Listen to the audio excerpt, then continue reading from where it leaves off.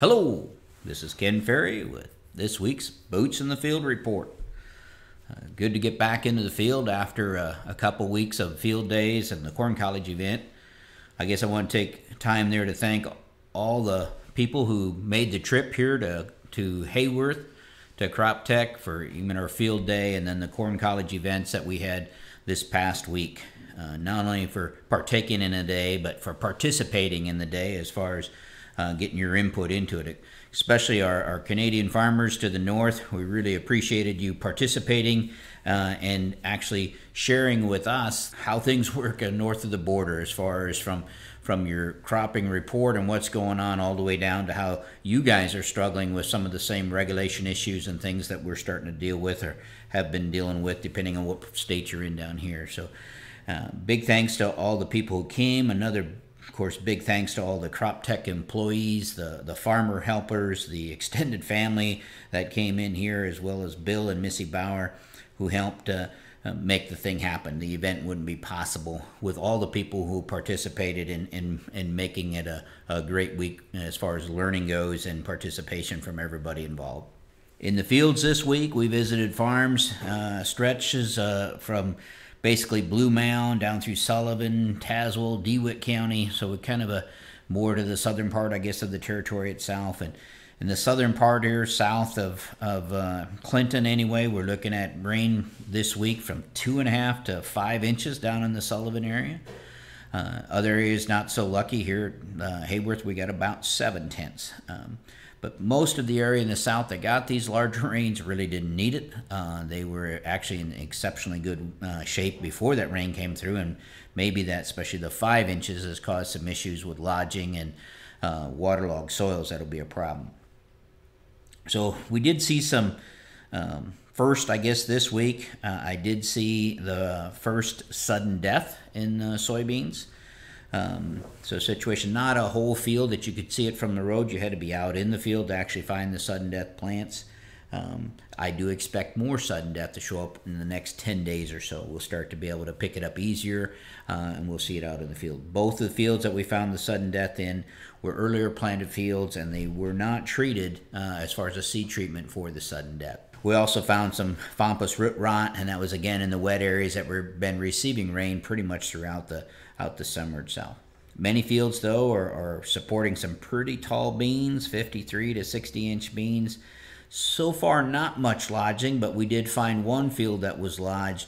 And at this stage, when those beans lodge, the trifoliates that end up on the bottom side of that lodging and can't get the sunlight, they are going to drop off.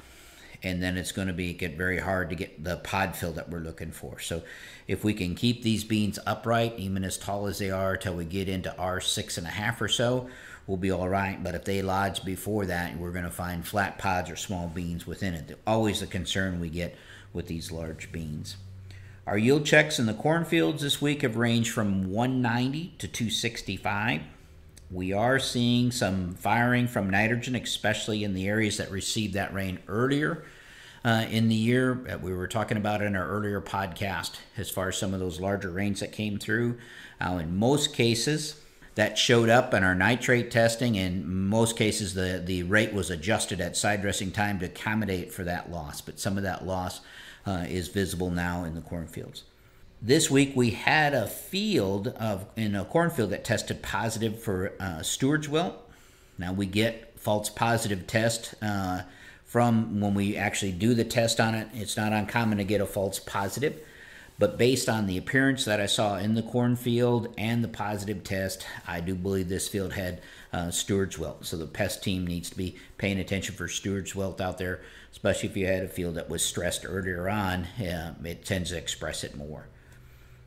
Most of the area, we're getting some pretty good kernel counts, but some of those areas that were really dry this spring, and we saw the corn rolling up actually very early in that V4, V5 time frame and staying rolled up.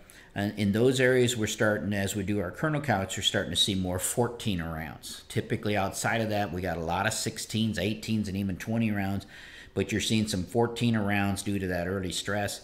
Now they're making it up to some extent with kernel depth and length of that ear. We can only make so much of that back up, but I think we're seeing some of the early spring stresses show up in the kernel counts that we're doing in some of those areas.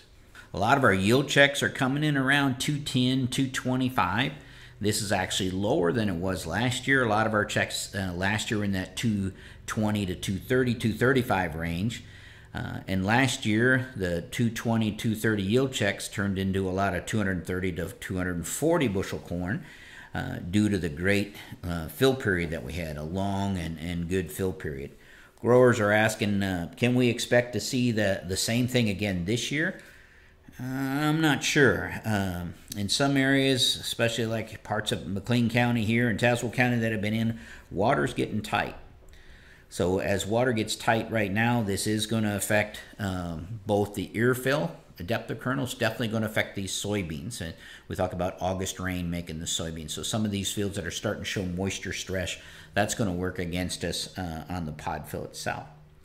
Now we talk about GDUs, and GDUs get us to the finish line. So how many GDUs do we get a day? And if we stay ahead of schedule on GDUs, we're going to get to the finish line pretty early. And a lot of fields that we've been looking at, even as far north as Hayworth, we're looking at some of these fields are going to finish by the end of August. So we need to start thinking about a September 10th, September 15th harvest window.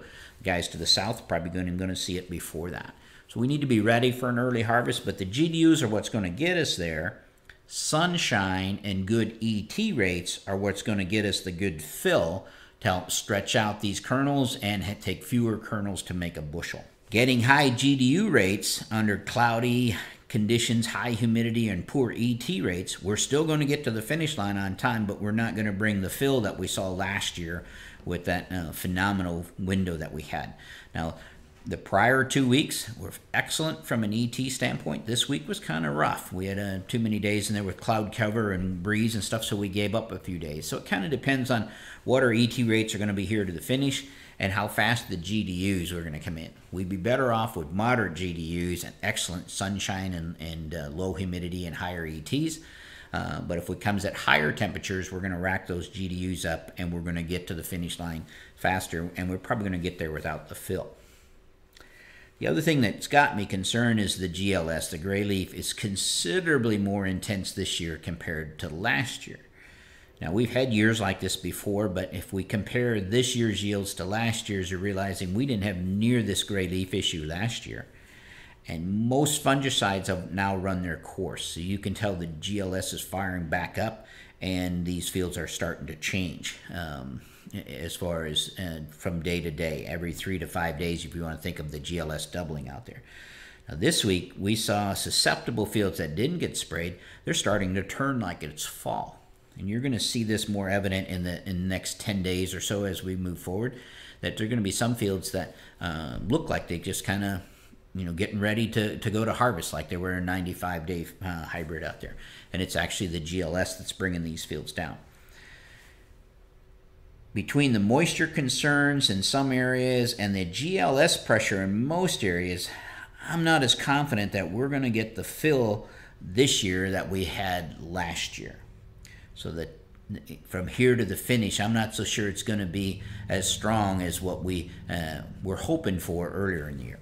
Time will tell, but I think the amount of pressure out there is going to make a repeat of last year fairly hard. Now, if we got a good scoring hybrid and it got sprayed or just didn't bring much pressure in, we're in an area with excellent moisture, I still think there's a lot of potential for upside fill on it, but just seeing the pressure. We did find aphid colonies in the cornfield this week. They were down low, but as the pest teams go out, it's another thing to keep an eye on is these corn aphid colonies and where you are, so they don't trash that plant here as we go to finish.